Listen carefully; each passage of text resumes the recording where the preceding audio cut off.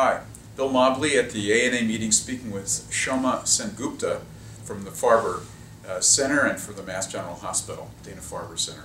And so, Soma, welcome, and we want to hear about your very interesting research. Hello.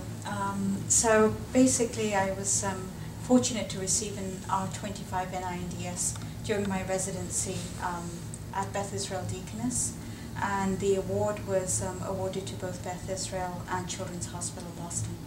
And I worked on a project which involved membrane proteins, which is something very dear to my heart. My scientific training is with membrane proteins.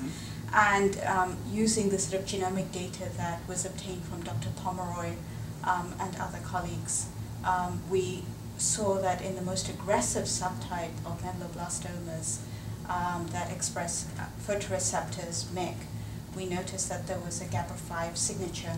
And Dr. Yoon Jae Cho, who was in Dr. Pomeroy's laboratory, was almost like a mentor to me in this project.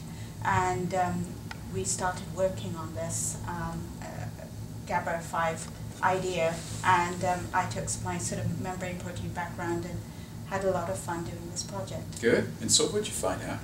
So we found out that GABA5 can be used to modulate the tumor. So we found a compound that inhibits the cells that contain GABA5 selectively over those that do not.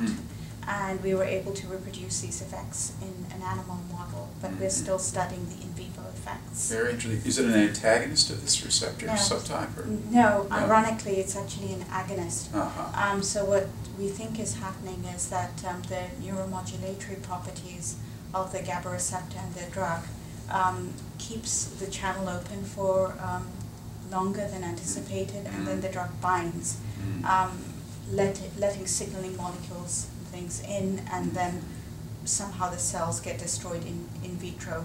In vivo, however, the effects are not prolonged, so you do need a second agent, like a chemotherapy agent. Very interesting.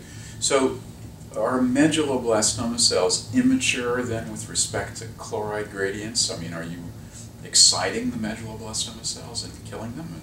What's your thinking about that? Okay, so we did quite a bit of electrophysiology, both on single cells and also in ex vivo tissue slices, and we found that that basically there's a very high resting membrane potential, so it doesn't act quite the way as you'd expect. And so Frances Jensen, who was the other mentor in this project, and her postdoc Hong-Yu Sun, did the beautiful electrophysiology work for this project. So the agonist, then how does it affect membrane potential? So basically it makes it, so at resting potential the membrane is very negative, and somehow it makes it less negative. Interesting. And then the drug binds, and then you basically have it open for much longer than normal. Very nice.